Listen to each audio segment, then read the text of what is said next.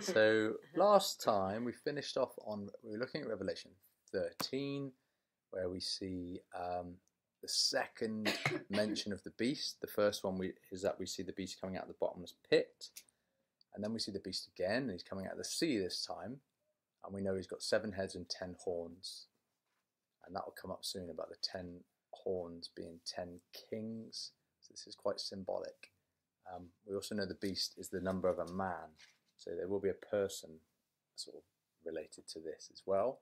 And we know that it's a satanic power, because the dragon, who was revealed previously to be Satan, gives his power to this beast and gives him a throne and gives him great authority.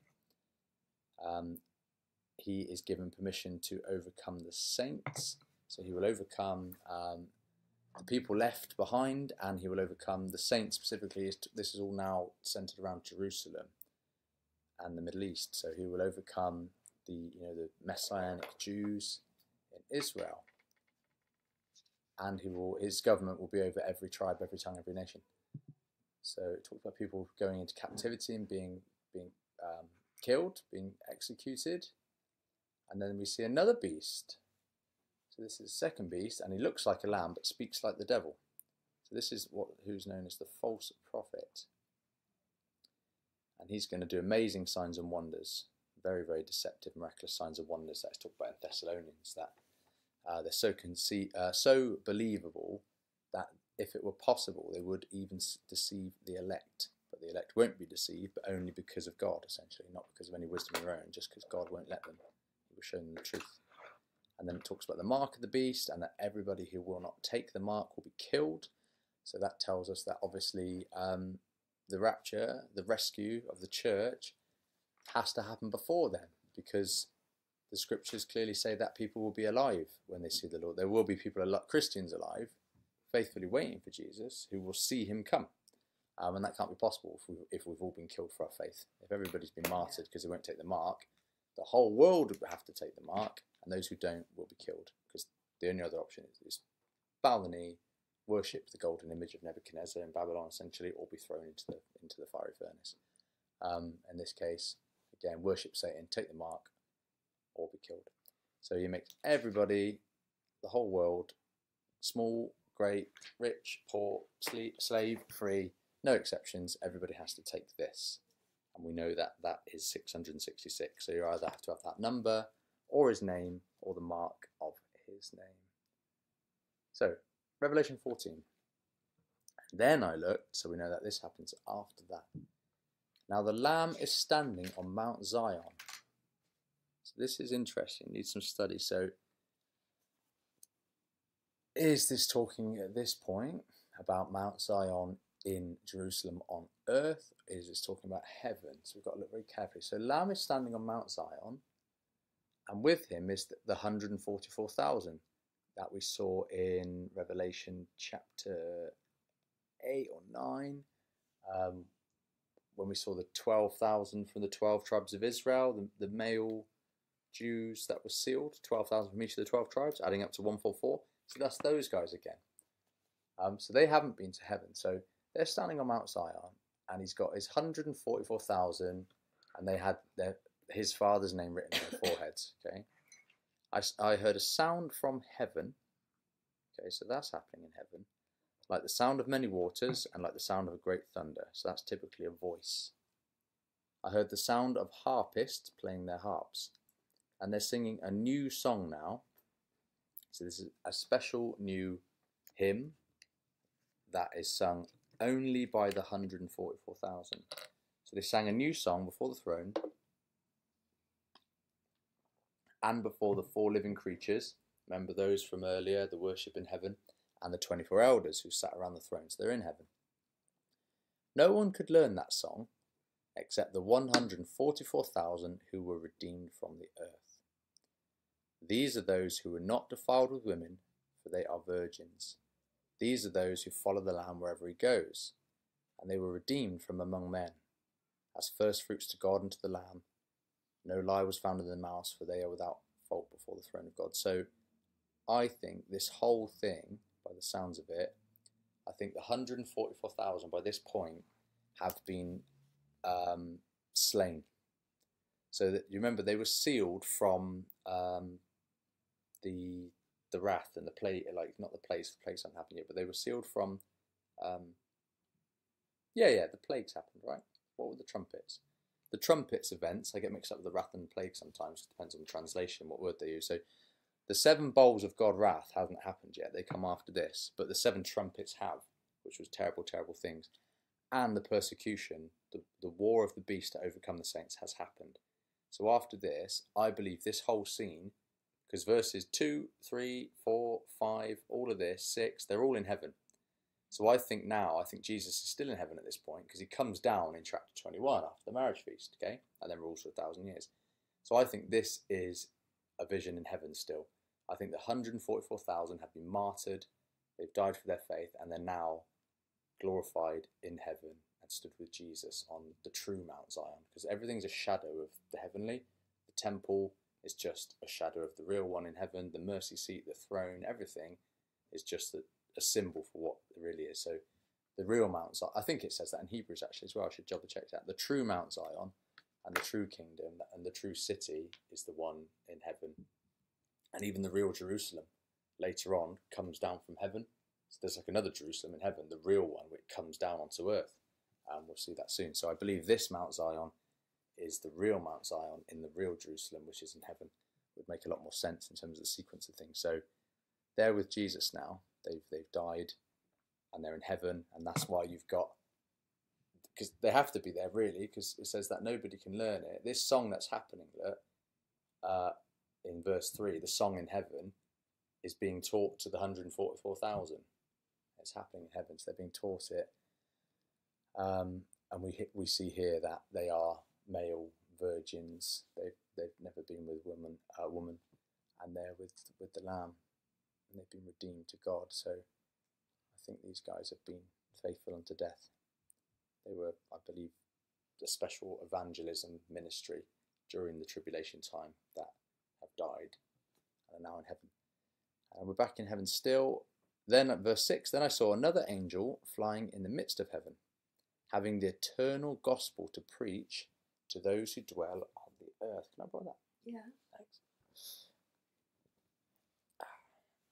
Having the eternal gospel to preach to those who dwell on the earth, to every nation and every tribe and tongue and people. So remember, Jesus said that this gospel of the kingdom will be preached to all the earth, and then the end will come. So this is like that. Obviously there's, that's been happening for 2,000 years now. There's been missions going into jungles, and the Bible translated in many languages, but there's still big areas of the country and the world, big areas of the world and almost whole countries that are still very much unevangelized too. Most of India have never heard the gospel. So this will sort that out. We're going to have angels flying overhead and preaching the gospel to every nation, tribe, tongue, and people. And he said with a loud voice, "Fear God and give him glory, for the hour of his judgment has come. Worship him who made heaven and earth, the sea and the springs of water." Okay, so the wrath begins from here on, the proper bowls of wrath. That's why he's saying about God's judgment. Another angel followed, saying, "Fallen, fallen is Babylon, that great city, because she has made all the nations drink of the wine of the wrath of her sexual immorality." So we get I think possibly in the next chapter, the chapter after, we get a zoom in, essentially, of verse 8.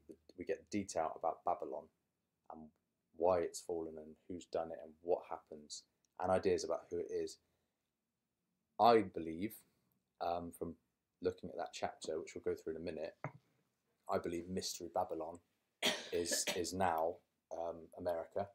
It's the United States, mainly because of it talks about the vast export of sexual immorality that all the nations in the world have got drunk off, and the nation that exports sexual immorality in the form of pornography is America. They make it all and they sell it around the world. The other thing is their pharmakia, their drugs. Big Pharma, the home of that is America. All the ads about, the whole thing of like drugs for everything and pills, it's all being made there, and that whole like pharmaceutical mindset again comes from America. And there's something else as well, which we'll get to, which I've forgotten. There's a third thing about the States, about their sort of exports. About all the merchants of the world getting rich off it, and the whole worldwide economy, the international stock market is based on the dollar. The dollar underpins the whole international stock market. So if the dollar goes, everything goes. And the whole world, it says, mourns over the fall of America, which would happen if America went under. Whole world stock market just fall into calamity, and everybody would lose. So that, and it talks about, you can see when you look into it, they've been nuked in a sudden destruction. It says in an hour they've been overthrown in fire and all been burned up, and it paints a picture of just a cataclysmic nuclear Armageddon when we read it, and that all the ships are sat in the water looking at this, and you can just see the burning and the smoke, and they're all like, whoa, what's happened? So we'll see that in a minute, but that's what I believe. So the angel is now saying, right, Babylon the Great is fallen. Why? Because she's made all the nations drink of her sexual morality, the wrath of her sexual morality. She's caused sin all around the world. Now a third angel followed them, saying with a loud voice, if anyone worships the beast and his image, and receives his mark on his forehead or on his hand, he shall also drink of the wine of the wrath of God, which is poured out in full strength into the cup of his anger. Elsewhere in Revelation it says again that if anybody takes the mark, they go in the lake of fire and they don't have eternal life, etc. So it's something that is a one-way street. It's a no there's no repentance of it. It's a really serious thing. He shall be tormented with fire and brimstone in the presence of the holy angels and in the presence of the Lamb. That's talking about people being burned in the lake of fire, which we'll see later on. Not a pleasant thing at all. Something to be feared. The smoke of their torment will ascend forever and ever. They have no rest night or day, those who worship the beast and his image, and whoever receives the mark of his name. So, yeah, it doesn't sound good. I don't know what.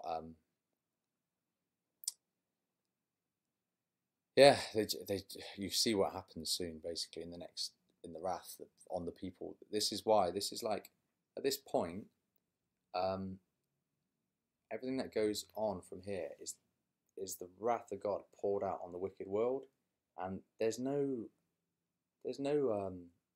good people left. There's no Christians left. There's no church left. I don't even think there are any faithful Jews left.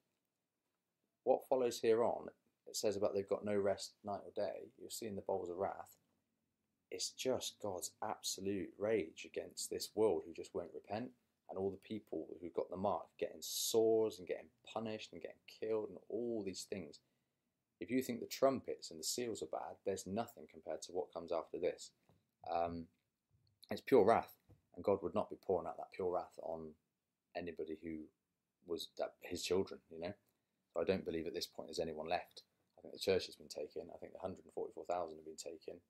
There's nothing left but wicked people who hate God, and the beast and his kingdom and all of his stuff and he's doing. So this is the flood sort of time where God's just, right, I'm going to just punish these people. So here is the patience of the saints, and here are those who keep the commandments of God and the faith of Jesus. I think that is meaning heed these warnings, essentially. If you take the mark, look what happens. Look what's going to happen to these people. They're going to have no rest night or day, but they're going to be punished. This is the patience of the saints. Keep the commandments of God and keep the faith of Jesus so you don't get this fate. Then I heard a voice from heaven saying to me, blessed are the dead who die in the Lord from now on. Yes, says the Spirit, they may rest from their labours, for their works follow them. So that gives me a bit of hope that hopefully people in this process, some, I don't know, perhaps are repenting, or I don't get how it works. It says that if anyone's taken the mark, they're done.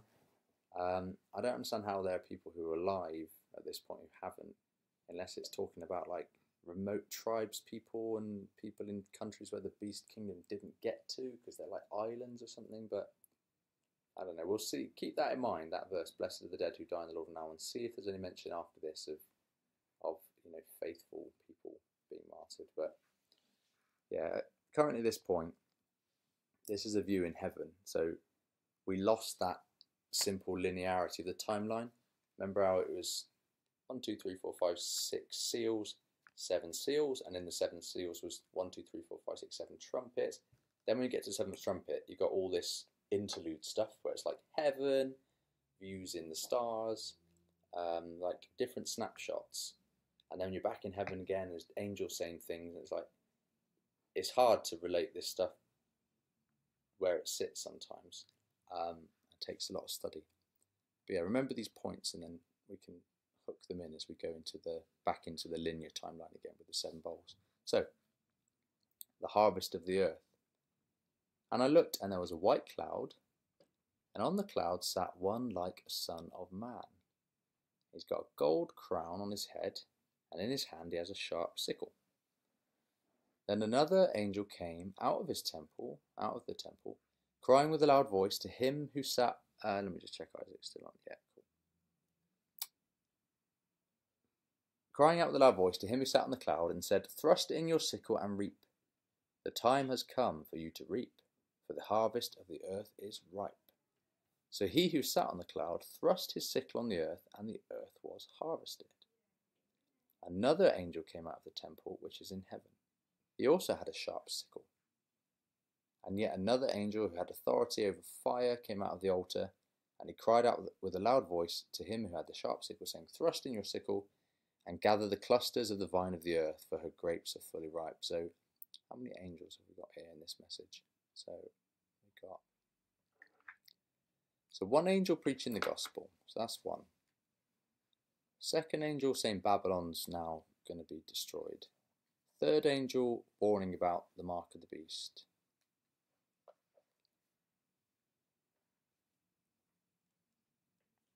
And then just a voice saying, "Blessed are those who die from now on."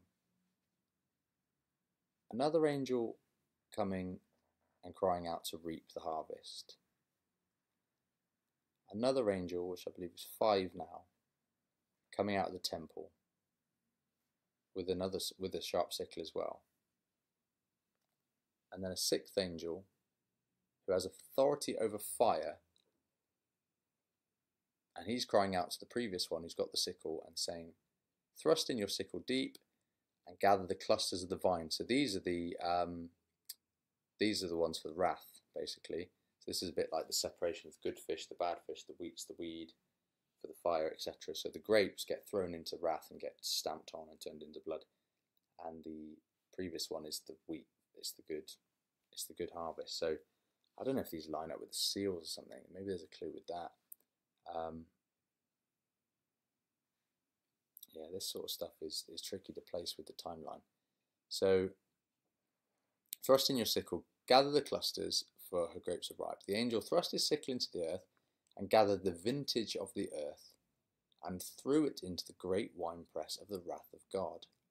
The winepress was trampled outside the city, and the blood came out of the winepress up to the horses' bridles for 186 miles. So, yeah, when Jesus comes, it's a bloodbath. You're talking almost a 200-mile in every direction up to the horses' bridles bloodbath. Yeah, certainly serious and certainly wrath. So, yeah, these things are symbolic. Obviously, it's not talking about literal grapes. It's talking about people. It's not talking about literal wheat or anything like that.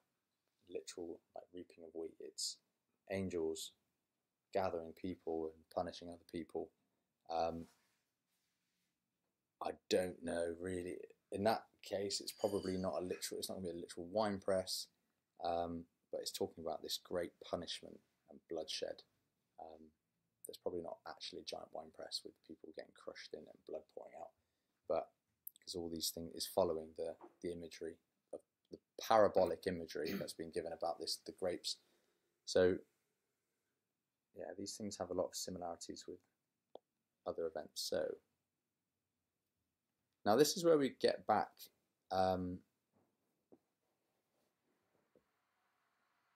in verse 6, back onto the last. These are the bowls of God's wrath, the last 7, and they follow on from all this stuff is still within the 7th trumpet. So I saw another great and marvelous sign in heaven. There's now 7 angels, and they've got the 7 last plagues. For in them the wrath of God is complete. So this is the end now. This is the end of the wrath, and this is the real thing. One sec, let me just pause the record. Okay, 7 angels with the 7 last plagues, for in them the wrath of God is complete. And I saw what looked like a sea of glass mixed with fire. Okay, so, and those who have the victory over the beast. So that sea of glass is it's that crystal sea that the throne of God sits upon. And those who have the victory over the beast, over his image, and over his mark, and over the number of his name, standing on the sea of glass, having harps of God. So these people are all with the Lord now, they're all in heaven, and they're stood on that sea of crystal glass that the throne of God is on, and they've got harps, and they're praising God. And they sang the song of Moses, they're worshipping God. And the song of the Lamb, saying, Great and marvellous are your works, Lord God Almighty. Just and true are your ways, O King of saints. Who shall not fear you, O Lord? Glorify your name, for you alone are holy, and all nations shall come and worship before you, for your judgments have been revealed. There's a lot in Revelation about worship, so it's a really good place. Like, copy and paste all of the worships and hymns and things from Revelation, put them all together, and you've got a great idea of what our worship should look like. So verse 5, after this, so we're back to, you can see that clear linearity of timeline. After this, I looked, and now the temple of the tabernacle of the testimony in heaven was open. So this is the real temple, of which the earthly temple is a symbol. The 7 angels came out of the temple with the 7 last plagues. They were clothed in pure bright linen, and they've got their chests wrapped with golden sashes. Then one of the 4 living creatures, remember them, these are the 4-faced seraphim that are around the throne of God who worship him. One of the 4 living creatures gave to the 7 angels 7 golden bowls full of the wrath of God. This is why I call it the 7 bowls. The wrath of God who lives forever and ever. And the temple was filled with smoke from the glory of God and from his power. No one was able to enter the temple until the 7 plagues of the 7 angels were completed. So we can see at this point there's some real action happening up in heaven. So chapter 16, the 7 bowls of God's wrath. Then I heard a loud voice from the temple saying to the 7 angels, Go, pour out the bowls of the wrath of God on the earth. So this is proper wrath now. This is certainly what we are absolutely not to be. It's what we're escaping from. This is what it's all about. We are not appointed to the wrath. Scripture tells us many times. So the first angel goes, he pours out his bowl on the earth. And foul and grievous sores came on the men who had the mark of the beast and those who worshipped his image. Okay? So these people are being punished now. These are the people that have no rest night and day in their life. And then when they die or when Jesus comes, they're going to be taken, thrown in the lake of fire, and they're going to be tormented and burned up and burned to smoke. So, yeah, and we'll look, when we go through this now, look out for anything about saints or believers and see if there's anyone still alive at this point. Otherwise, I need to take a very close look at and pray about Revelation 14 and see if those events have any, if they link to other seals or trumpets, and see if, because then if that's the case, they can give us more information about those. Right.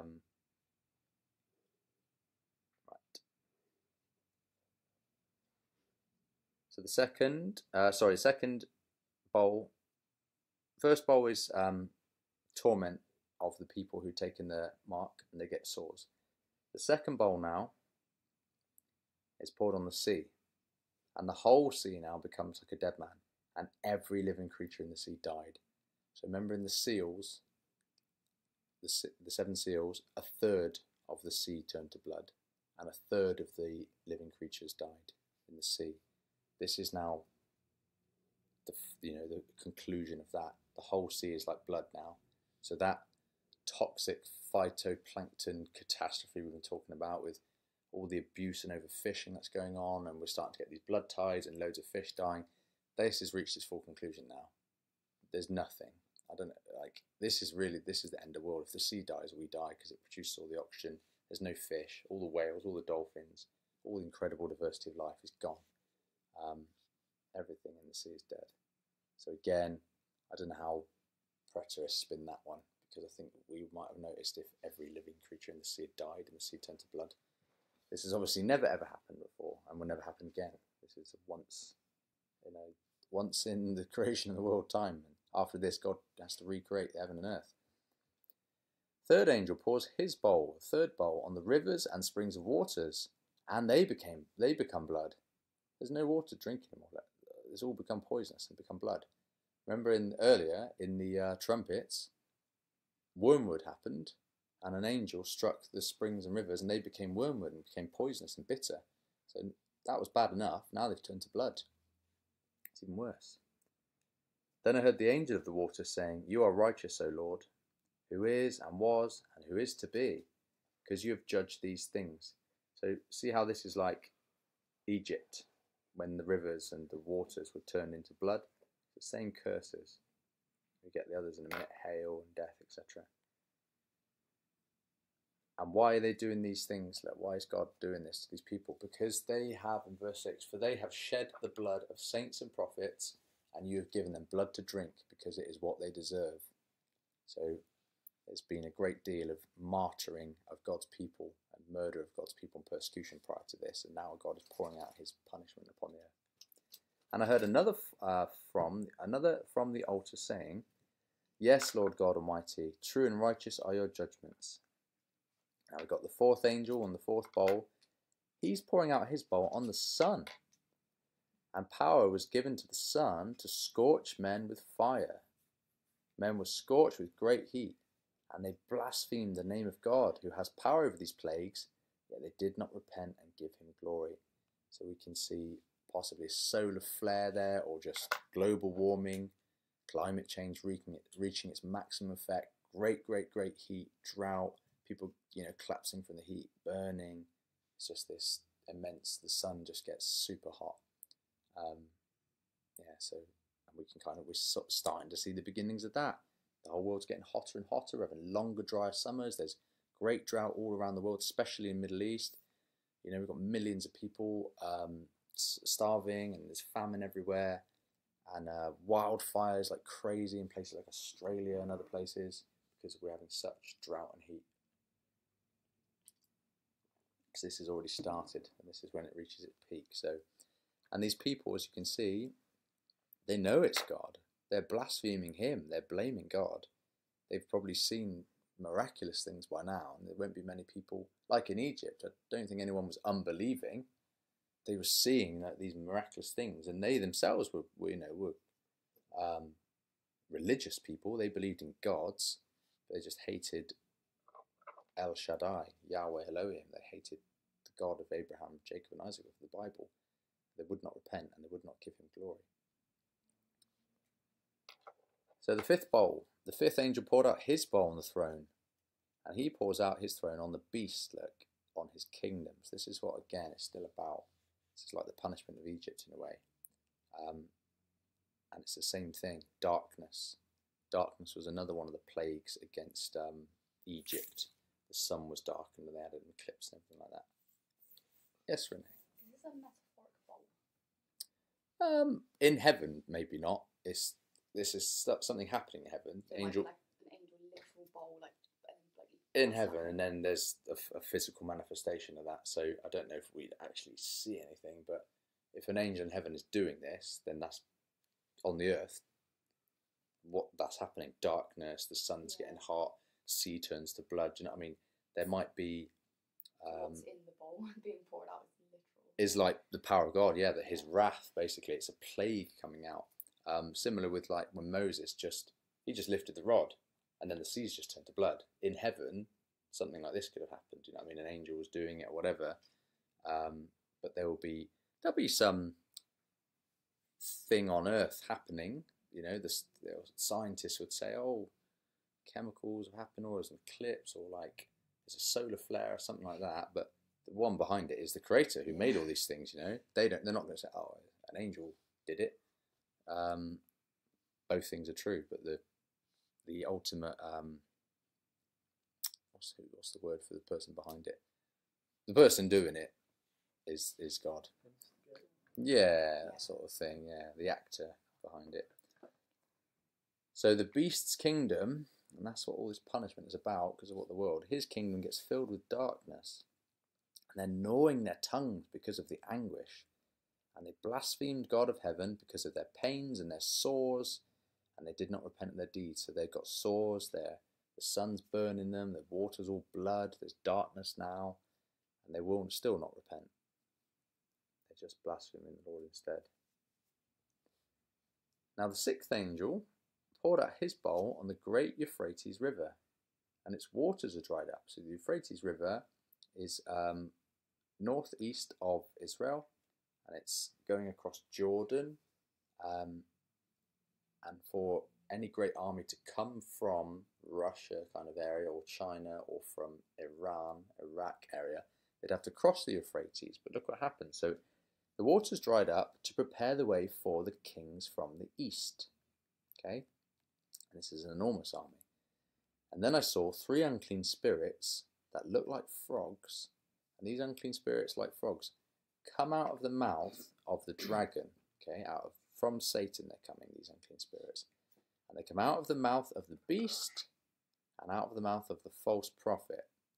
And these spirits are demons, are demonic, unclean spirits, and they're performing signs. Okay, miraculous. And it's interesting that they say it looks like frogs. So John is seeing something like frogs, okay? If you look at what the world always sees as alien greys, right? Aliens from other planets, whatever they say. They've got these big frog-like bulbous eyes. They're lizard-like, like scaly, like frogs. Big heads like frogs, and you know, these kind of flat noses and big eyes. So if he saw something like that, he's gonna be like, it's like a demon frog. It's an unclean demon like a frog. He's trying to describe this.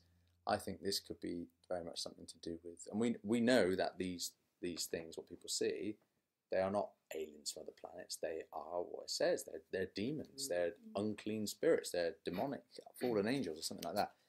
And Satan's their king. So I think this is certainly something could be something well to do with deception of, alien disclosure, deception coming from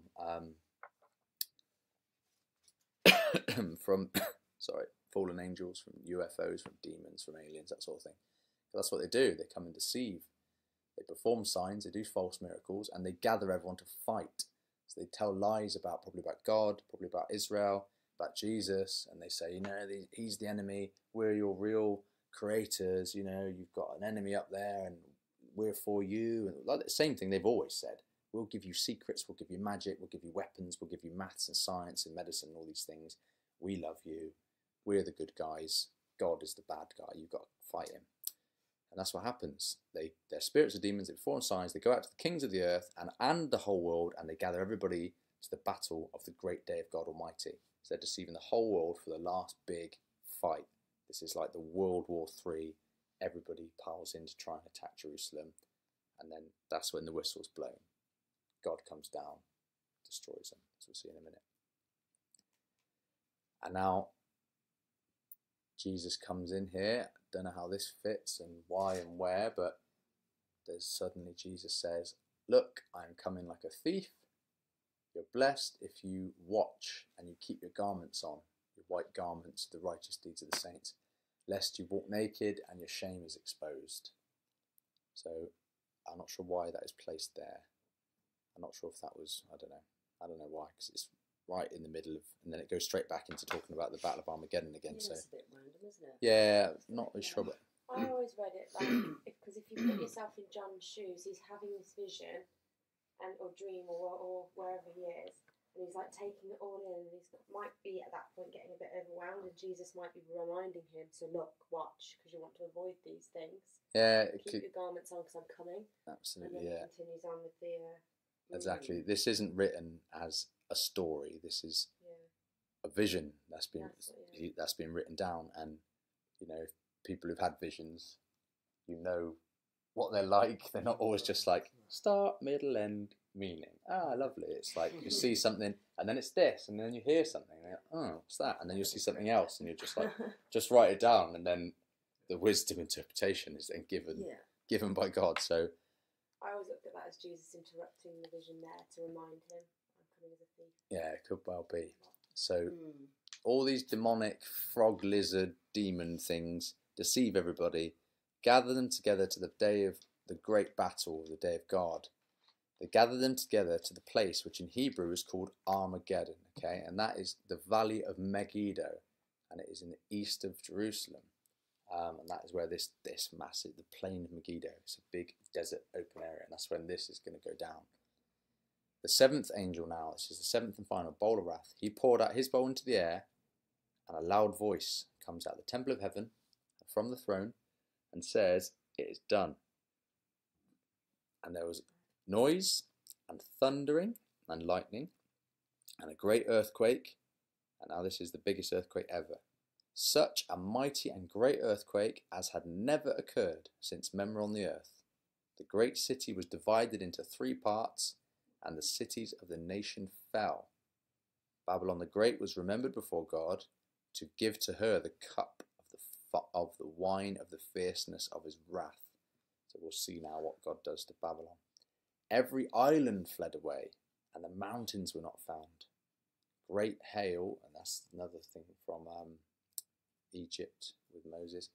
Great hail, about the weight of 100 pounds, which, like, 100 pounds is about 45 kilos, something like that.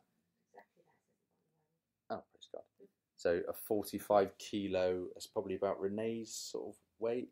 So if you imagine hailstones of that size just smashing down, yeah, is falling from heaven upon man. And men blaspheme God again because of the plague of the hail. That plague was so severe. So you've probably got all these, these demon, frog, alien things blaming God for this and saying, look how wicked he is, we've got to fight against him, we've got to kill him, and we've got to destroy Jesus or something like that. Whatever lies they're going to tell. Rather than saying to the people, this is because of your sins, you need to repent. But they don't repent. They just curse God and blame him, and they won't humble themselves. So now this is now a cutaway of that vision when we were talking about Babylon. And now the angel will say to John with the 7 bowls, right, I'm going to show you now what happens to Mystery Babylon and to the great whore that rides upon it. The great whore that rides upon it is very likely to be the Roman Catholic Church, for reasons that we'll see in a minute, to do with the colours and the gold cups and the cardinals of the scarlet and the purple and these sorts of things. So now, one of the 7 angels who had the 7 bowls of wrath came and talked with me, and he said, hey, come, I'm going to show you the judgment of the great prostitute who sits on many waters, with whom the kings of the earth committed adultery, and the inhabitants of the earth were made drunk with the wine of her sexual immorality. Okay. So, why does it keep referring to her? It's because it's using this term prostitute and whore and stuff, because that represents spiritual adultery.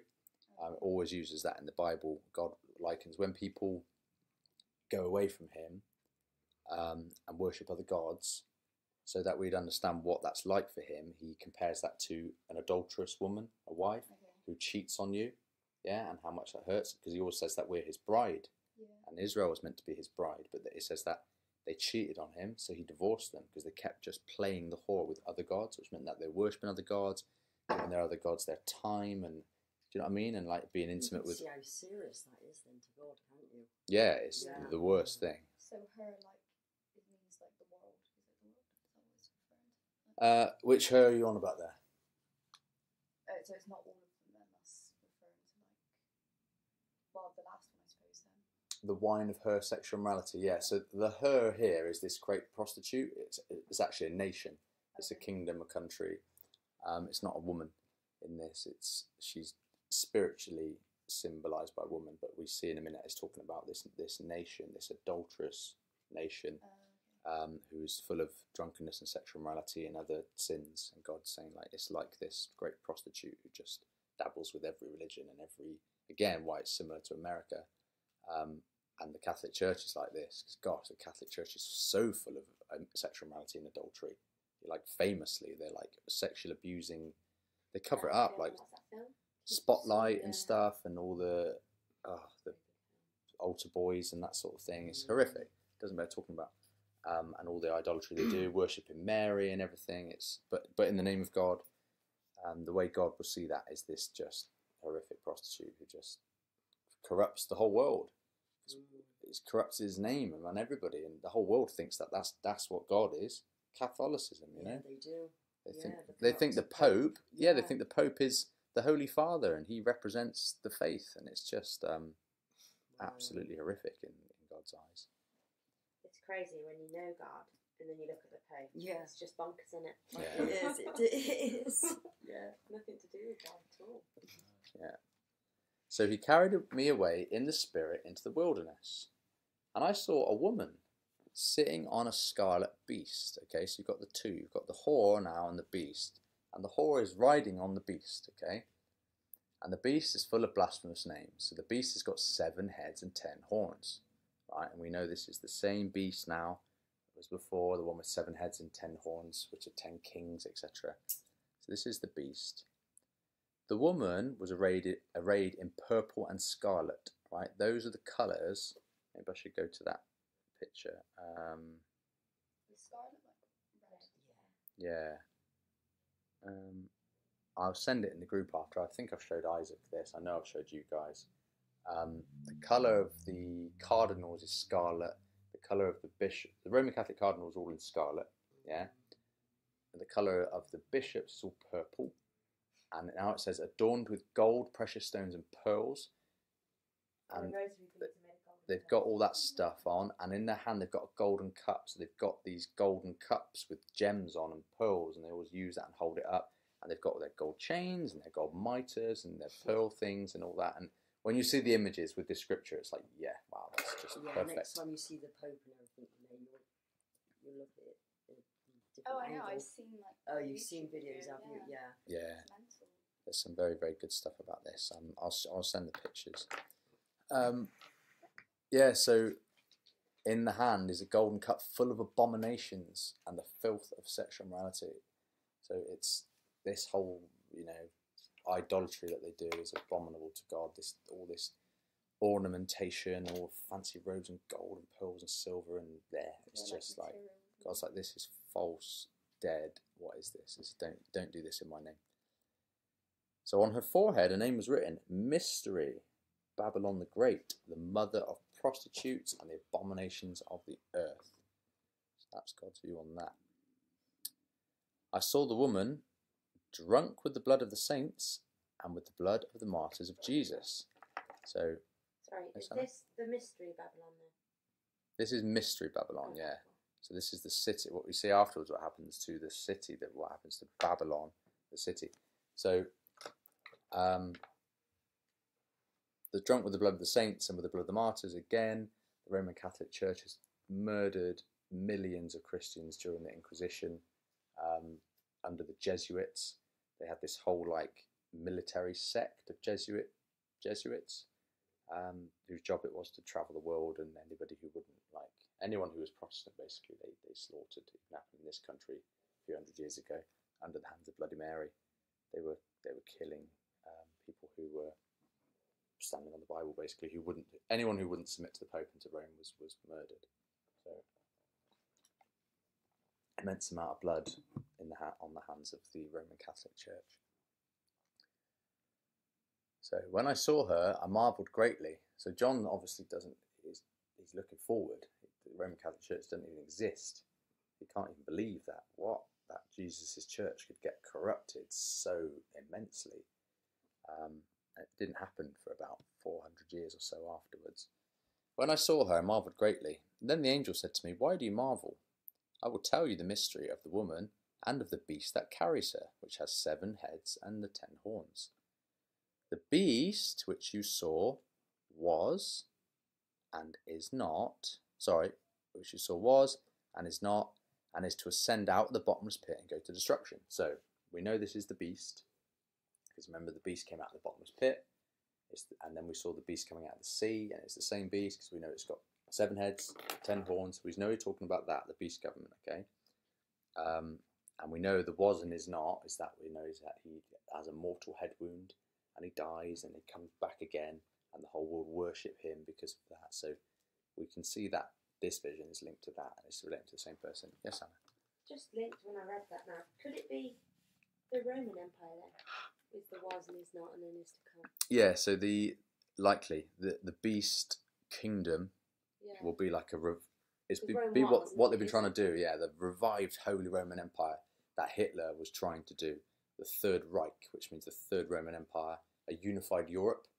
And that's the same sort of thing they're trying to do. One currency, one king, one Europe. That's been the drive since the first Roman Empire under Nero.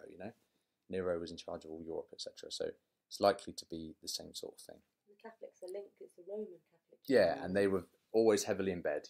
When the Roman Empire, the first beast of that time, fell apart, it turned then into the Holy Roman Empire, which was just Catholicism headed in Rome, and was still going for centuries after the Roman Empire fell apart. We had the Holy Roman Empire, even in the time of Luther, and that's when the big split away happened under the Reformation.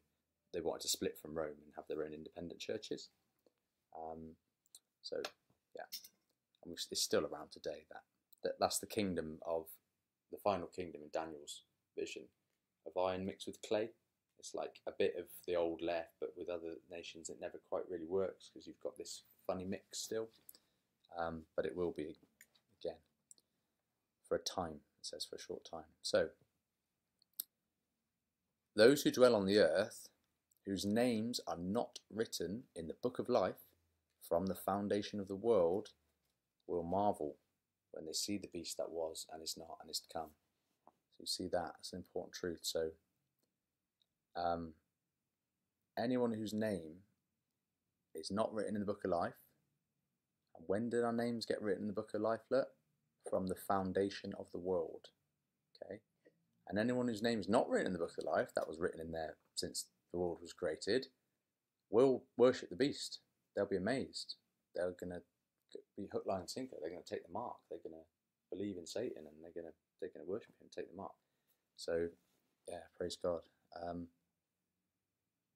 Yeah, I don't know what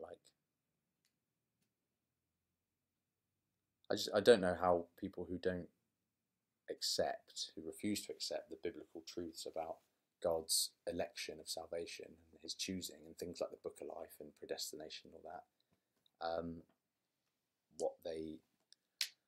I don't know, I just guess they skip these things or don't read them or try and twist them, but there's just, if you read these things, it's just inescapably clear. Our names are written in the book of life from when God creates the world, simple as that, and anyone who's not written is marvels when they see the beast, which means no salvation for you. You go in a lake of fire. Here is the mind which has wisdom. The 7 heads are 7 mountains on which the woman sits. Okay, so now this is the woman now. So the 7 heads and 7 horns of the beast are, the 10 horns of the beast are 10 kings. The 7 heads of the woman are 7 mountains. So classically this is thought to be the 7 hills of Rome. And now I saw something on that documentary that we bought the other day, watching that. Washington DC is also built on 7 hills. I need to look into that and verify that, but I imagine they would have done that. They're not just going to make stuff up. So they believe that the woman riding the beast is Washington DC.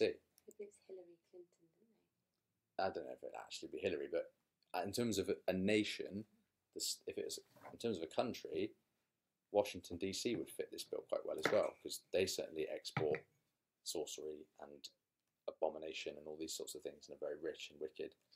So it could be the Roman Catholic Church, could also be Washington DC. It's quite interesting, but these things will become very clear to us as time goes on. But there are 7 hills in Rome, I know that for sure. Rome is built on 7 mountains.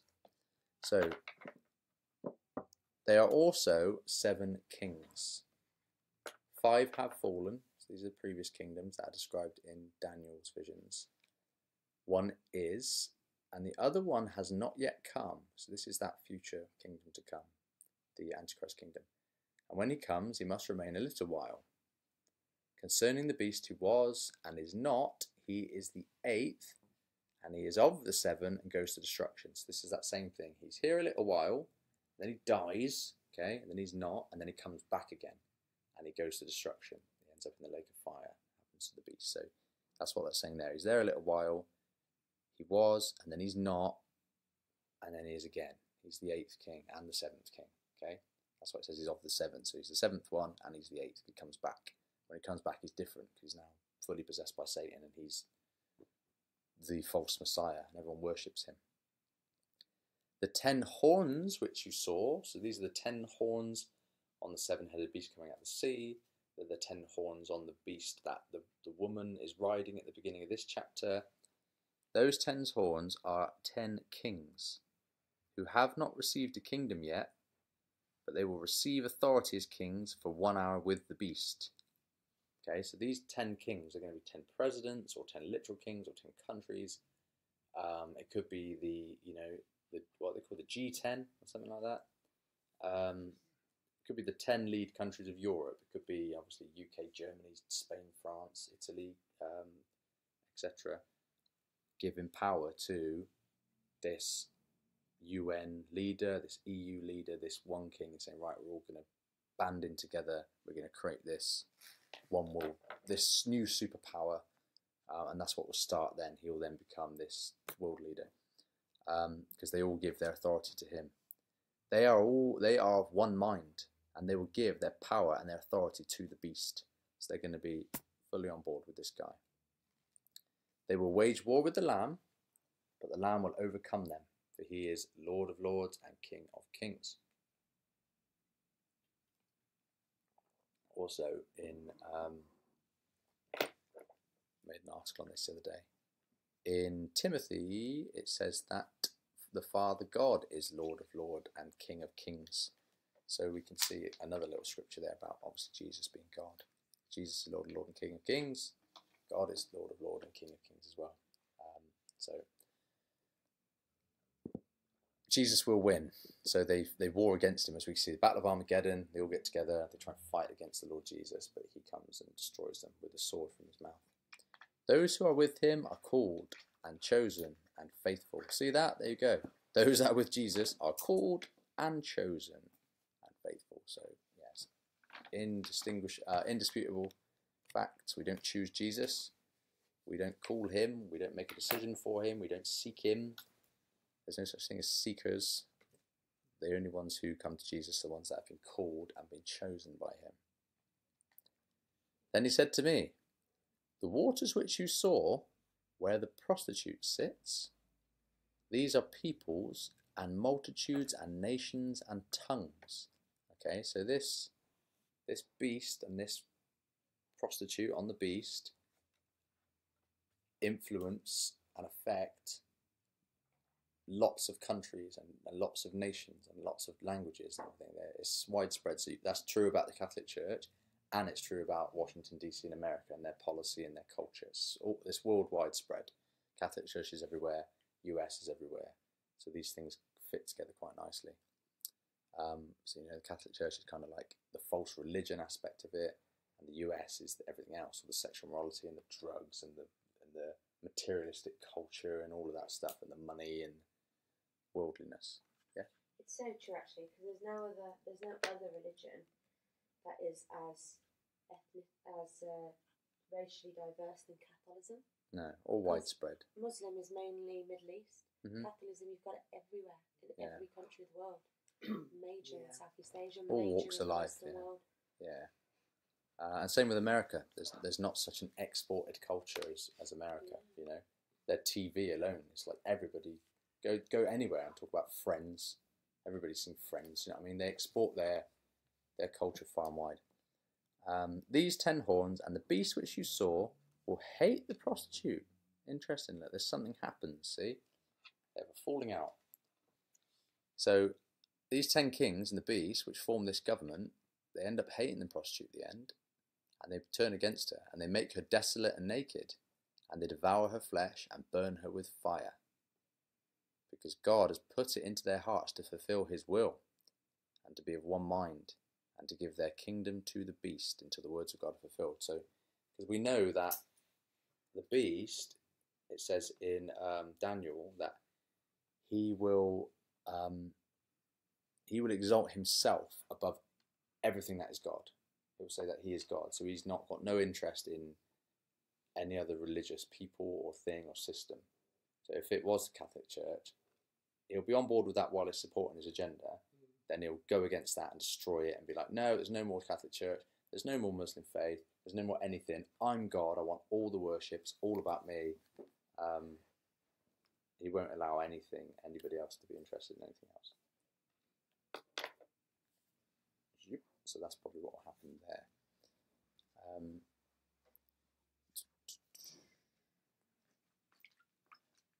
Right, the woman whom you saw is that great city which reigns over the kings of the earth. So that sort of more makes me think that it is Washington DC, because Rome doesn't really rule over. It doesn't. It's really hard because the Pope and the Roman Catholic Rome is still very influential in world affairs. A lot of presidents and kings and things do go to Rome, and they have audiences with the Pope, and they quite heed what he says. Not quite as much so as Washington and the president of the US. I would say he probably has more. But at the same time, he goes to meet the Pope as well. So it's hard. Him, or is it just he goes to the Pope? I don't think the Pope leaves the. He doesn't go and generally don't go and see. I don't think he's been to America. I don't think no. It's more that they will go to the Pope.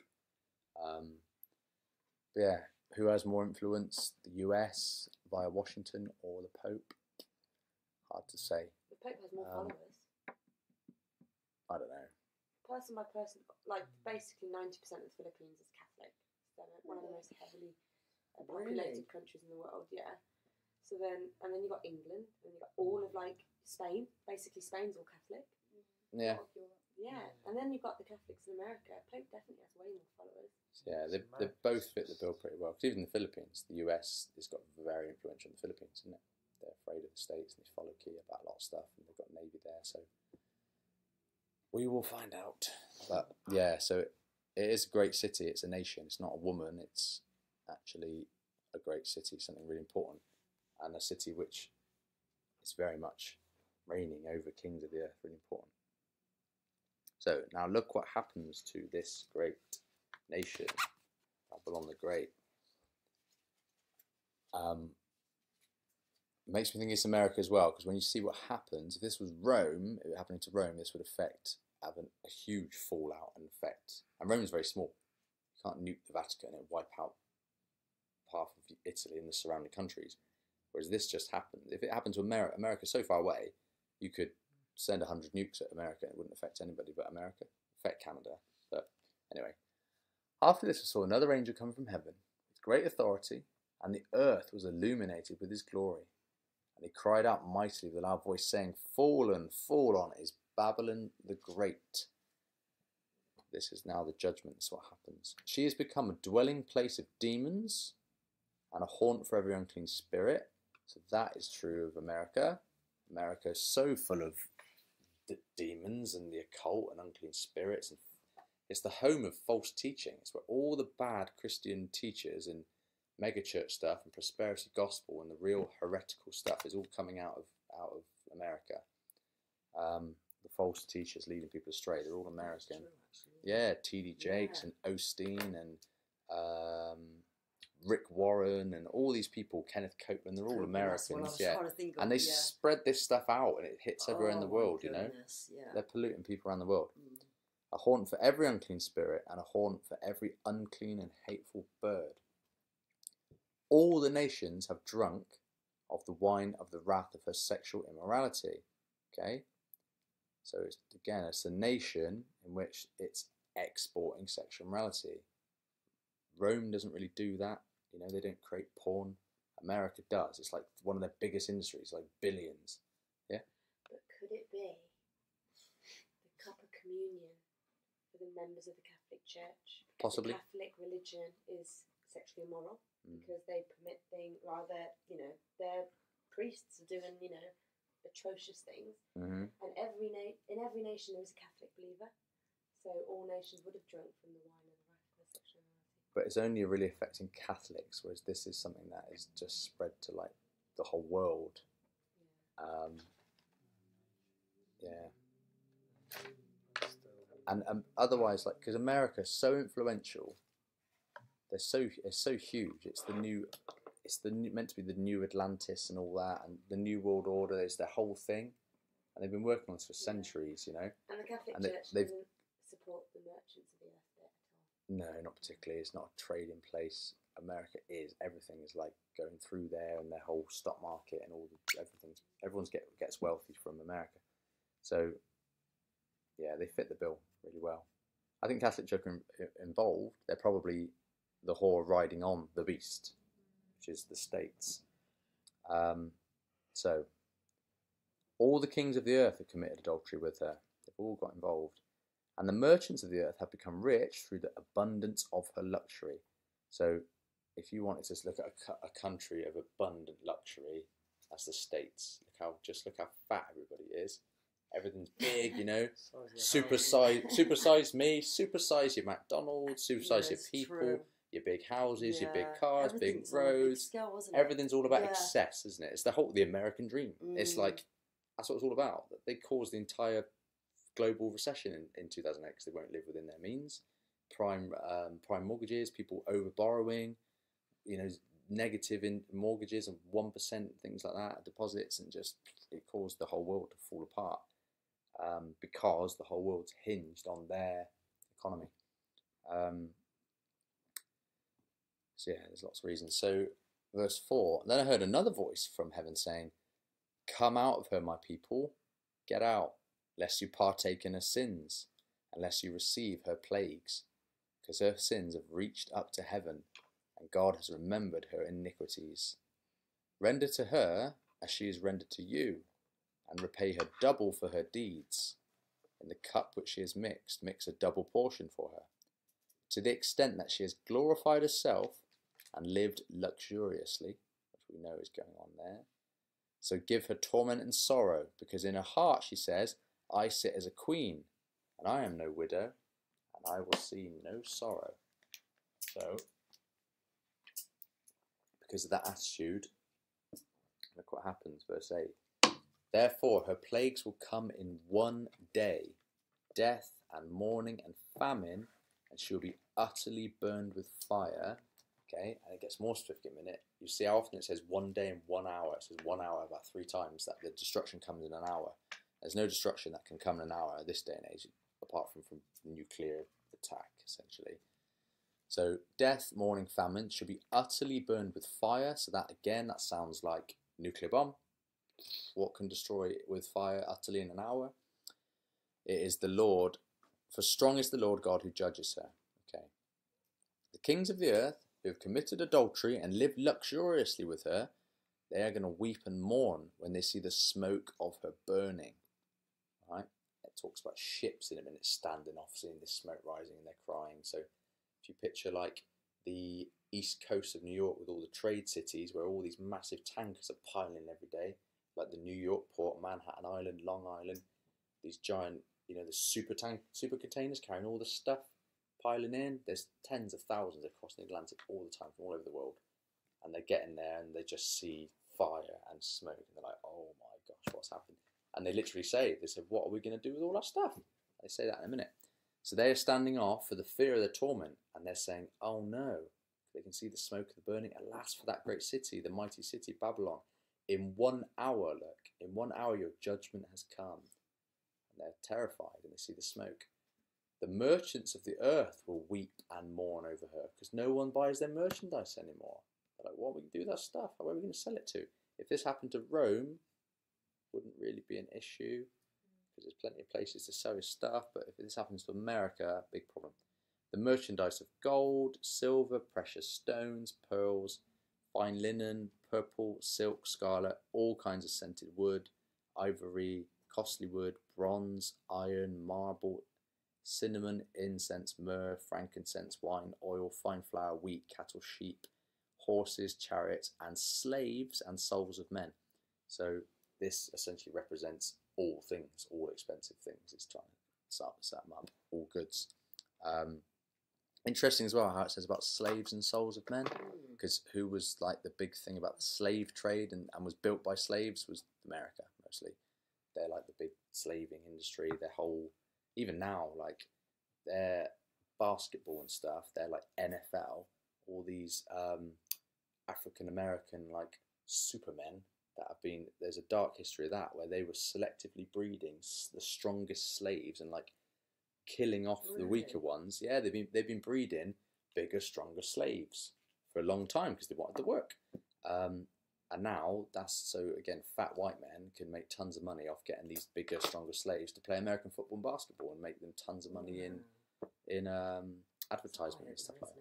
Yeah, it's terrifying. And the whole of that country was built with the blood and slavery of poor African people kidnapped from and sold, usually by their own people, sold off to America to make white people rich. But yeah, it's really sad. But yeah, it's interesting about slaves and souls of men. Kind of fits the bill for the States as well. So all this stuff, they're sad because they can't sell it. The fruit that your soul lusted after has departed from you, and all the things with which graceful and exquisite have departed from you, and you shall never find them. So the merchants of these things who gained wealth from her will stand far off for fear of her torment, weeping and wailing, and saying, alas, that great city that was arrayed in fine linen, in purple and scarlet, so wealthy clothes, and decked with gold and precious stones and pearls, in 1 hour, again there's that term, 1 hour, such great riches came to nothing. Didn't matter. So this, I'm thinking, in modern day, if Putin decides I'm going to launch 50 nukes, take out America, this is what would happen in an hour if they decide to do it. And what would we do? I don't think people would retaliate if he just gets his subs out into the Atlantic and just suddenly surprise nukes America. God's wrath, like coming down on America. Yeah. God uses secular people. Oh, so is he? What I'm saying is, God's using the people to destroy his. Yeah. So let's say Putin. So God, like using Putin to kind of punish America. Yeah. Yeah, he attack on them. Yeah, he uses who he wants. Right. Same with even with his own people. When Israel were really disobedient and would not listen, they kept killing the prophets, and God told them to repent. He used Nebuchadnezzar, who was an idol worshipper. So this isn't coming from the sky as such. This is kind of coming from God, basically using other people. It sounds like it, yeah. In this instance, to me, that this is. But there are things that do come from the sky, isn't there? Yeah. This is separate to the bowls of wrath, though, isn't it? It is, yeah. This is a specific judgment. Yeah. Bowls of wrath is the very end of the crazy stuff. Right, okay. This is like going back again now. With you. Yeah, that's why I got confused at first, but I was like, in a minute, a heavenly illustration is given of an angel throwing a thing, and then he says, "This is what it's going to be like," which again sounds like nuclear destruction, which we'll see in a minute. So, yeah, these are like, this is the prophecy. These are the symbols. This is what's happening in heaven, and this is similar with what was warned of to Jerusalem. When Babylon then came, it was all very prophetic language, and then God used Nebuchadnezzar to go and kill everybody, destroy the temple, and take them into captivity, etc. Nebuchadnezzar didn't become a believer until, like, I don't know, 10, 20 years afterwards.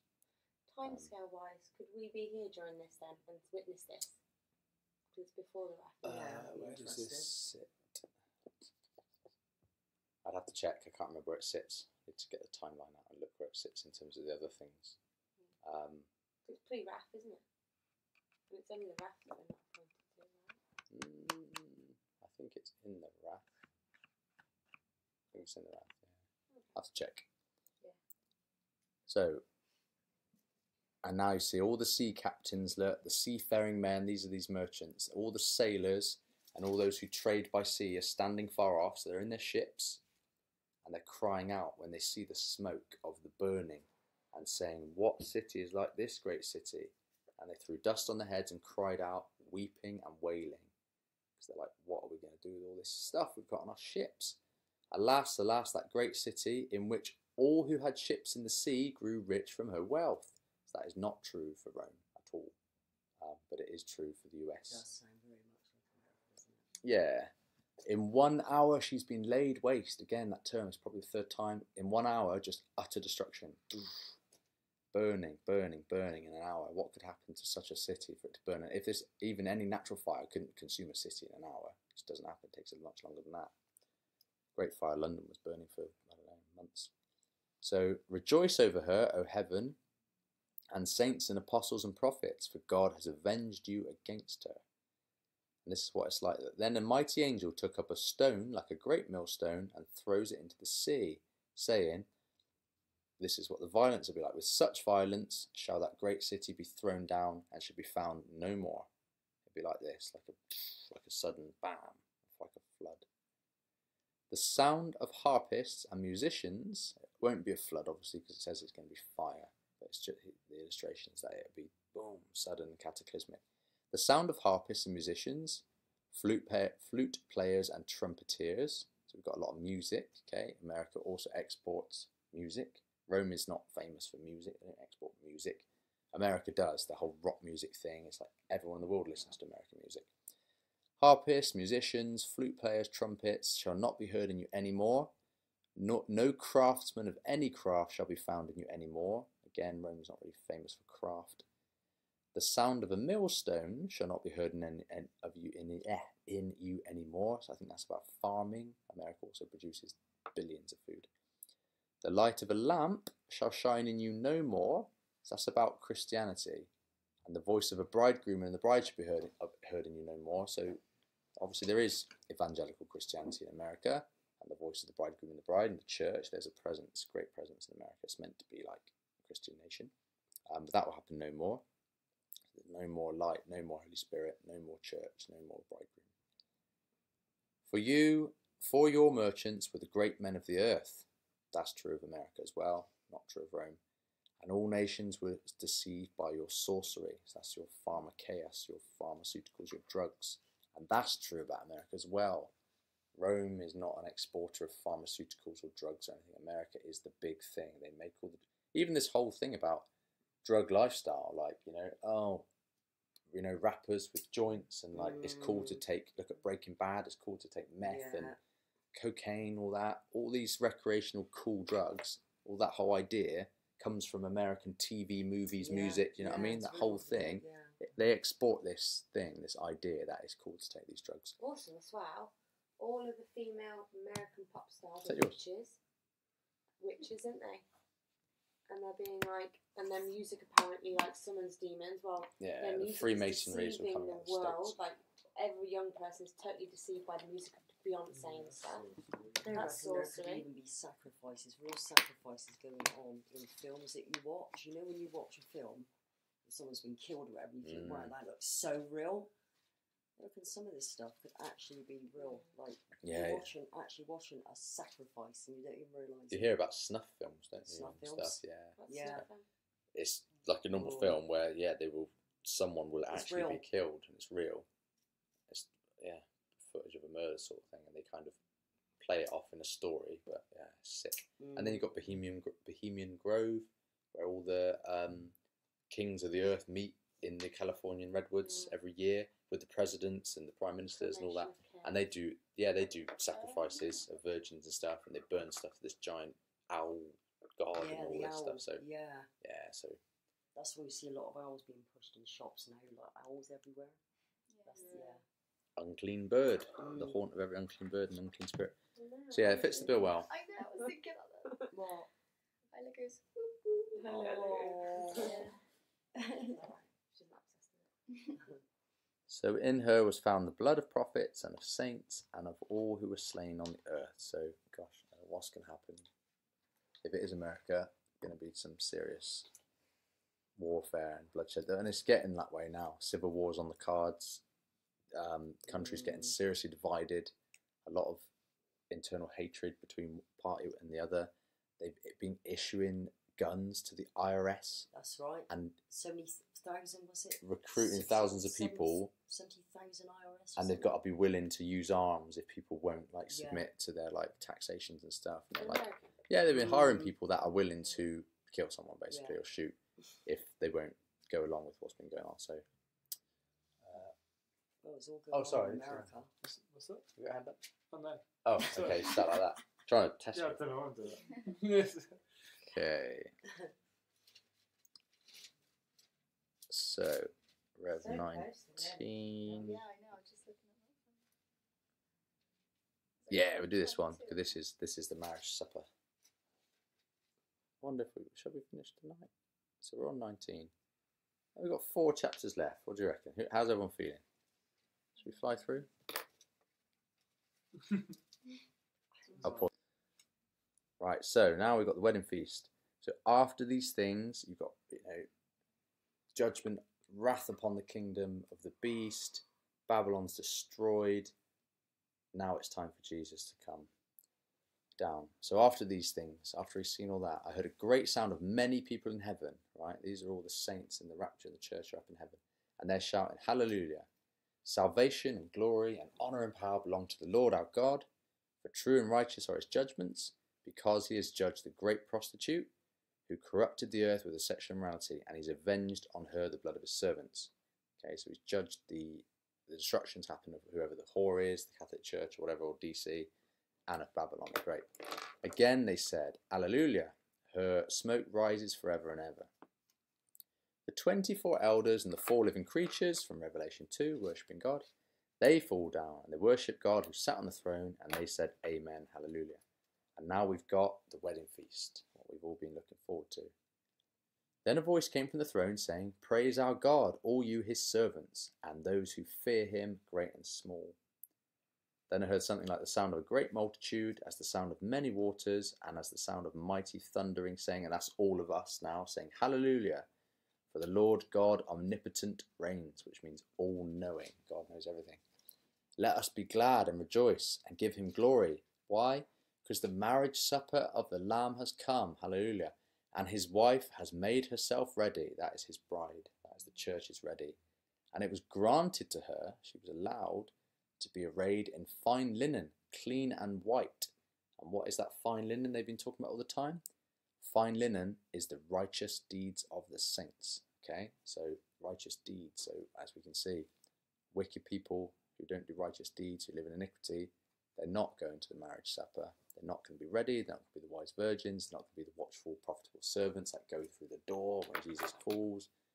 They won't get in. They'll be left outside. So we want to have righteous deeds on these are our white linen robes. Then he said to me, "Write down, blessed are those who are invited to the marriage supper of the Lamb." I've heard people, this guy who claimed to be a doctor of the Bible, saying that there's not really anything about the marriage supper of the Lamb, and people think that's the rapture and that there's not anything about it. But in our pre-revelation study, we went through, I don't know, 5 or 6 big passages all about the marriage supper and the wedding feast and all of that. And Jesus talked about it in the Gospels multiple times. Loads of stuff about the marriage suppers. There's a lot more about the marriage supper than many other things that people hold to. So yeah, marriage supper of the Lamb. And he said to me, "These are the true sayings of God." Okay, so it's like an underline. The marriage is almost saying like, yes, the marriage supper is a real thing. This is true. You are blessed to get into the marriage supper. This is something to seek and want, to be taken to heaven for the marriage supper. "I fell at his feet to worship him." This is an important bit to remember. So this is an angel talking, okay? "And John has fallen at his feet to worship him. But he said to him, 'Don't do that. See that you don't do that. I am your fellow servant and of your brothers who hold the testimony of Jesus. Worship God, For the testimony of Jesus is the spirit of prophecy. This is what Jesus Christ would have said when people fell at his feet, okay? If he was not God. He would have said, don't do that, worship God. He never said that. He accepted worship from dozens of people. I've put all that together in a document thing, and I'll put it on the website and I'll share it in our group. But I know I've sent similar scriptures to Renee recently, but yeah, it's not acceptable to worship anyone but God, and that entails going down to worship. So even if you met the Queen or the King, don't kneel. If that means you get kicked out, fine. Do not kneel. Don't worship, because kneeling is worship. You can say, Your Majesty the King, may you live long, and things like that, and honour them, but you do not kneel to anyone but God or Jesus Christ. Yes. Did you do that to the angel? This is to the angel, yeah. And the angel said, what are you doing? Get up, don't do that. This happened to Paul and Barnabas when they were preaching the gospel and they healed, and people were falling down and saying, oh, they're gods. And they were like, no, and they ripped their clothes and they were like, no, we're not. We're just men like you. Stand up, don't worship us. It's all about Jesus. Sorry, What Marcus, not I in really need to use the... Yeah, sure, I'll take a quick pause there. What about not doesn't believe in God is likely to take the mark of the beast to save his life because he loves his life? Yeah. If he survives the 7 bowls of wrath, okay, he doesn't live in America, so he could potentially survive it. He could still be living during that 1,000 years. Yeah, maybe. Because there's nowhere that says But if he's everyone taken the who mark- received the mark is suddenly annihilated. No, but if he's taking the mark, that's... There's no salvation, no, but No. he'll be definitely angry against Jesus, knowing that he's going to sure destruction. But there's nowhere. I'm just checking. Is there anywhere where it says everyone who takes the mark Not yet. will be annihilated Not yet. prior to that 1,000 reign? If that makes sense, because not it doesn't. I say don't think that they got the thrown in whole the lake of fire yet. I think it comes up in a minute. Yeah. Yeah. I'm just trying to understand who's going to be there in regards to unbelievers. Do you know what I mean? Because the world hasn't been. If everyone in the world was killed, it would say, wouldn't it? No, everybody hasn't died. Still lots of people. And those people are still having kids and whatnot and living longer than they were. So this population is really high again. That's just made it through. Yeah, Miraculously. they haven't taken the mark. It might not be for the right reasons, i.e. because they're standing on their faith with Jesus. It could be just, I am not bowing down to a dictator, so to speak. Possibly, yeah. You know? But then Yeah. there's It's what all- about the bit with the angels though, with the wheat shoes sorting out? Oh yeah. That could be an indication of that's when everyone's gone. Yeah. These might be children of the tribulation saints, the people that weren't immortalized, who didn't go to heaven in the rapture, didn't have the wedding feast, but came to the Lord in that time and now having Children. kids, because it does talk about people having kids all through the millennial kingdom as well. We won't, because once you go to heaven, if you've been transformed, Jesus says you'll be like angels then, you won't be having kids, but the people on earth, if they haven't gone to heaven, if they just get resurrected, they'll still be, I don't know. Which is the only reason why I wanted Isla. Yeah. I said because I want to be able to have children experience that. Yeah. Right, let's make sure we wrap up now and then. I think I'm still going again. Yeah, so they travelled the breadth of the earth. So coming from far away, okay, they're travelling from all across the earth to go to Jerusalem. And they surrounded the camp of the saints and the beloved city. But now look, in the same way Jesus just spoke a word and destroyed them, now the Father from heaven is intervening. Fire came down from God out of heaven and devoured them. Boom. No great fight, same before, they just get destroyed. And that's it now. The devil who deceived them was cast into the lake of fire and brimstone, where the beast and the false prophet were. See past tense? Yes. They are gone now. The beast and the prophet were there. They will be tormented, and they will be tormented night and day forever and ever. Okay? So that's probably the devil. But forever and ever, if you look at the real Greek word of that, doesn't mean like, I don't know, because everything gets destroyed in a minute, and there's a new heaven, new earth, so it's got to include the lake of fire, because it's not in some magic place, because people get thrown into it. So it goes away, all form of things. So then I saw we've been through this before. I saw a great white throne, this is the Father now, and him who was seated on it. From his face the earth and the heavens fled away, and no more place was found for them. Okay, so the earth and the heavens are gone. And this is the second resurrection now, everybody who ever died. And I saw, obviously not the ones in the first resurrection. And I saw the dead, small and great, standing before God. Books are opened. These are the books of everybody's lives, everything that's every idle word, all the things you've done, all written down. Then another book which was opened, that is the book of life. And remember, when did the names get put in the book of life? From the foundation of the earth. So the dead are now judged according to their works as recorded in the books. The sea gave up the dead that were in the sea. Death and Hades gave up the dead that were in them. Okay? And that's hell, Hades, by the way. Death and Hades. So hell empties out. And they get judged now by their works. And then death and Hades get thrown into the lake of fire. So there's no more death. This is the second death. So hell's thrown in, death's thrown in, that's destroyed, okay? Anyone whose name was not found written in the book of life was cast into the lake of fire. Boom. All that's destroyed. And now there is a new heaven and a new earth, praise God. For the first heaven and the first earth have passed away, and there was no more sea. So I very much believe that would be the bottomless pit and the lake of fire and Satan and all the fallen angels and everything, all gone. But there's no point for them anymore. This is a new start. And the forever and ever, I just looked in Strong's. It can mean the word is like end of the age. Exactly, yeah, till end of ages. This is the end of the world. It can mean eternity too, though, but it also is used for end of the age. Yeah. End of the ages. Nothing really in our physical life is eternal at all. Eternal is now. This starts here. All the things in this earth, only for a set amount of time. So aeons, it means ages, to the end of ages. This is true. This is the end of the age now. No more sea. I, John, saw the holy city now. So this is when heaven comes to earth. This is the real Jerusalem. The new Jerusalem comes down out of heaven from God, like a bride prepared for a husband. So that comes down. And I heard a loud voice from heaven saying, "Look, the tabernacle of God, being the temple of God, is now with men, and he will dwell with them." God's going to live with us on this earth. They shall be his people, and God himself will be with them and be their God. God is now going to live on earth. He's no longer in heaven.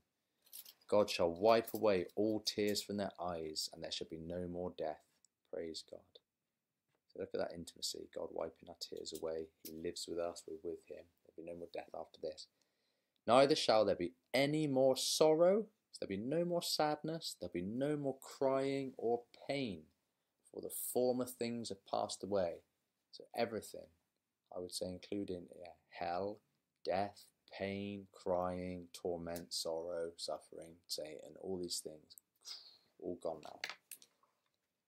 He who was seated on the throne said, "Look," that's the Father speaking, "I am making all things new." Everything. No leftovers. None of the old stuff is there anymore. So lake of fire, hell, death, all that stuff is now gone, because I'm making everything from scratch. I'm starting a new creation. That's what it's about, how it was supposed to be. But it needed to be this way for us to go through this and to learn and to truly be tested and become purified. It's like angelic replacement. Then he said to me, "Write, for these words are faithful and true." This is like this underline again. He wants us to realize, I am making all things new from scratch, new creation. Write this down. This is faithful and this is true what I am saying. And he said to me, "It is done. I am the Alpha and the Omega." And this is the Father still speaking now. So he says, "I'm the Alpha and the Omega, the beginning and the end." Do you remember where you heard that before? Who said that? Amen. He said it twice.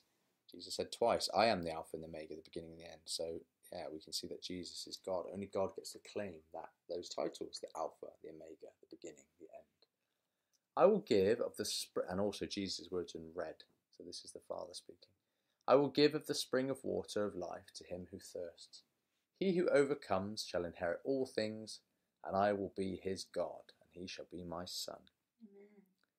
But the cowardly, the unbelieving, the abominable, the murderers, the sexually immoral, the sorcerers, that's pharmakeers, drug users, the idolaters, and all liars shall have their portion in the lake, which burns with fire and brimstone. This is the second death. So that's before the new heavens and new earth. That's the fate. That's how they all end. So notice how it says the unbelieving. So this is people who don't necessarily do these things. These might be, religious people. They don't do abominations. They don't do sexual morality or idolatry or sorcery or lying, etc. But they simply don't believe. They're false. They don't truly believe. Remember when Jesus said, "When I come, will I find faith on the earth?"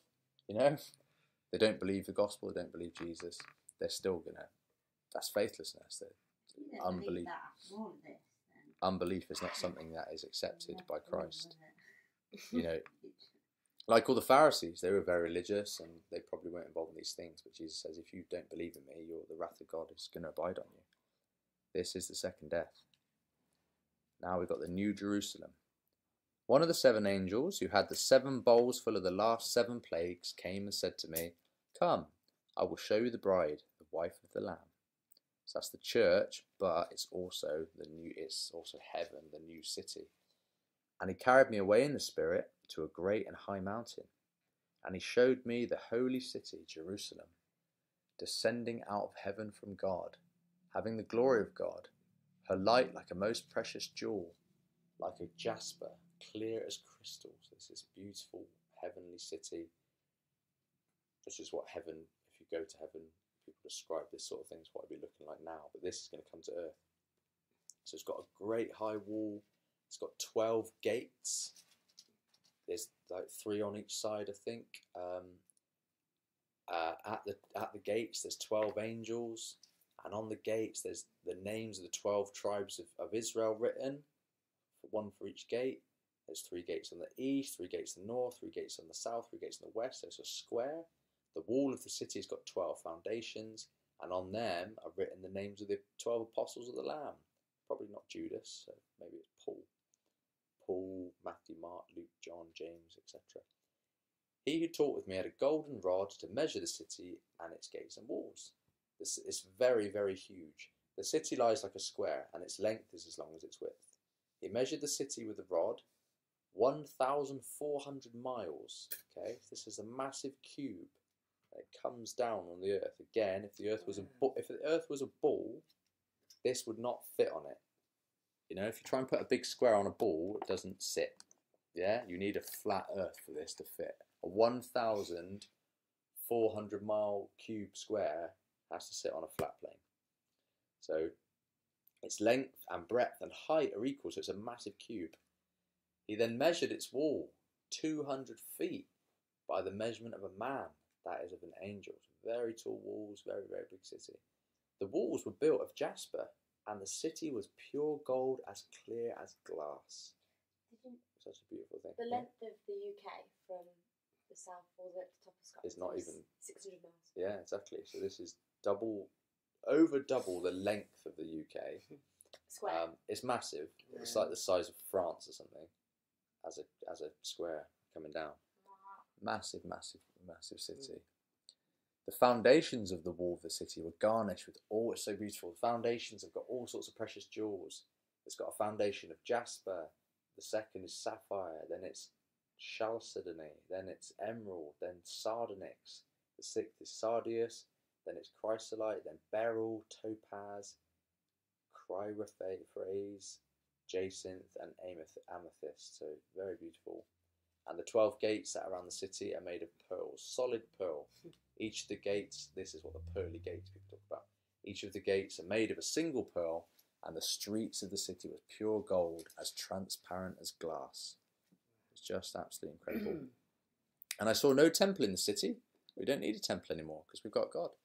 For the Lord God Almighty and the Lamb are its temple.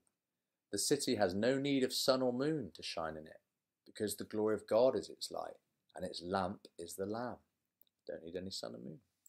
The nations of those who are saved shall walk in its light, and the kings of the earth shall bring their glory and honour into it. Its gates shall never be shut by day, for there shall be no night there. They shall bring into it the glory and the honour of the nations, and no unclean thing shall ever enter into it, nor shall anyone who commits abomination or falsehood, which is lying, but only those whose names are written in the Lamb's book of life. So, 9:05. Noah can do it. Last chapter. We'll bang it out. We're going 1 hour 40. Chapter 22. Then he showed me a pure river of the water of life, clear as crystal, and it's flowing from the throne of God and from the Lamb. So this is why we don't need, remember it said there's no more sea? Don't need sea anymore, that dead salt water. We've got pure water flowing from the throne of God. So there will be water, but it'll be all beautiful drinking water. And it flows from the throne of God in the middle of a street. And we've got on this river, on each side of it, we've got the tree of life, which bears 12 kinds of fruit, different fruit every month. Okay, wonderful fruit. And the leaves of this tree is for the healing of the nations. There shall be no more curse. Okay, nothing bad. The throne of God and of the Lamb shall be in it, and his servant shall serve him. They will see his face, and God's name will be on our foreheads. There'll be no more night time. Look, night shall be no more. They don't need any lamp, and they don't need the light of the sun, for the Lord God will give them light, and they shall reign forever and ever. Praise God. The coming of Christ. So that's it. That's the end of this scene of heaven on earth now. Now it's back to sort of now. The angel said to me, "These words are faithful and true. The Lord God of the holy prophets sent his angel to show his servants the things which must soon take place." Jesus says, "Look, I am coming soon. Blessed is he who keeps the words of the prophecy of this book. I, John, I am he who saw and heard these things. And when I heard and saw them, I fell down to worship at the feet of the angel who showed me these things. But he said to me, see that you do not do that, for I am your fellow servant." This is angel speaking. He's fallen down at angel's feet again. "I am your servant, and of your brothers the prophets, and of those who keep the words of this book. Worship God." So did he do that in the vision, and then he did it in real life? Is that what? Yeah. He's done it like It's twice, isn't it? Yeah. Yeah. Don't do it. Don't worship angels. Make sure you don't do it. If you ever get a visitation from an angel to give you something, don't fall down and worship. Try and stay your feet. Probably be terrifying. I was but- about to say, that's easier said I than know, done. yeah. Wobbly, like, Yeah. crutchless. Knees buckle. And don't just believe, just because it's something amazing, don't believe what you hear. Test them first and say, is Jesus the King of Kings, the Lord of Lords, the Son of God who's come in the flesh? Do you worship Jesus Christ? If they say anything else, say, in the name of Jesus Christ, get out of here. If they do worship Jesus and will glorify him, then, he's from the Lord. So demons will never lie to you and say yes, I do.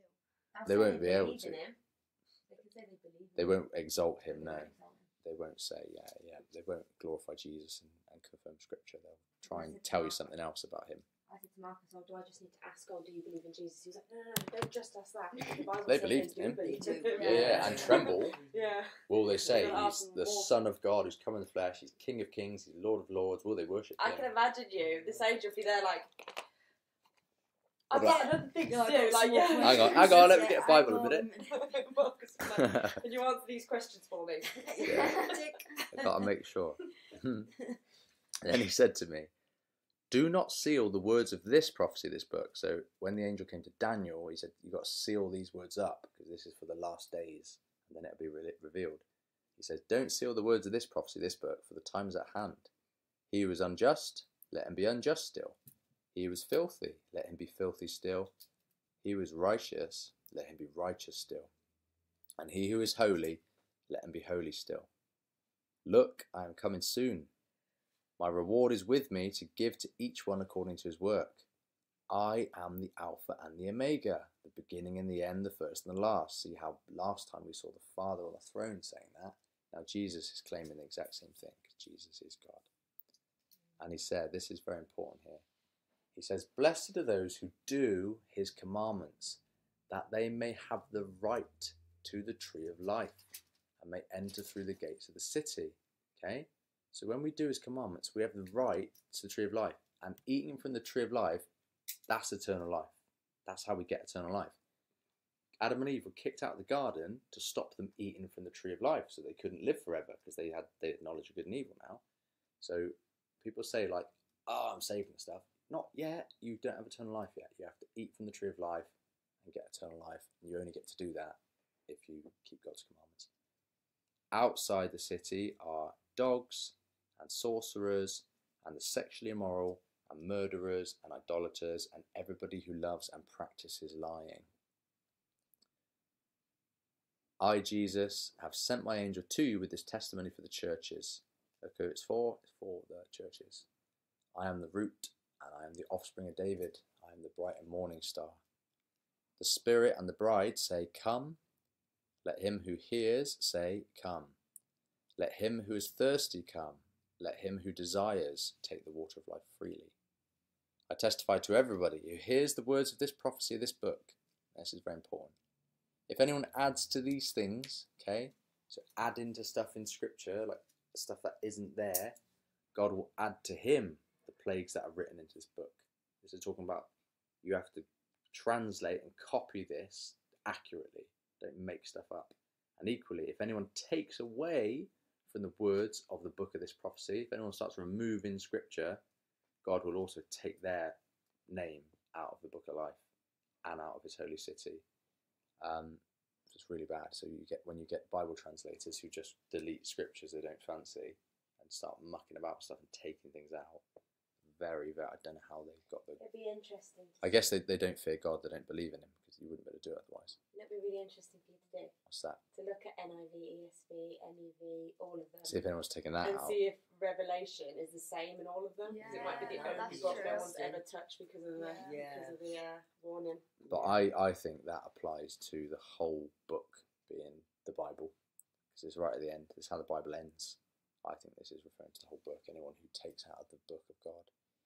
He who testifies to these things says, "Surely I am coming soon. Amen. Even so, Maranatha, come Lord Jesus." The grace of our Lord Jesus Christ be with you all. Amen. Amen. And that's the Bible. New Testament. That's the Bible. Hello, Isaac.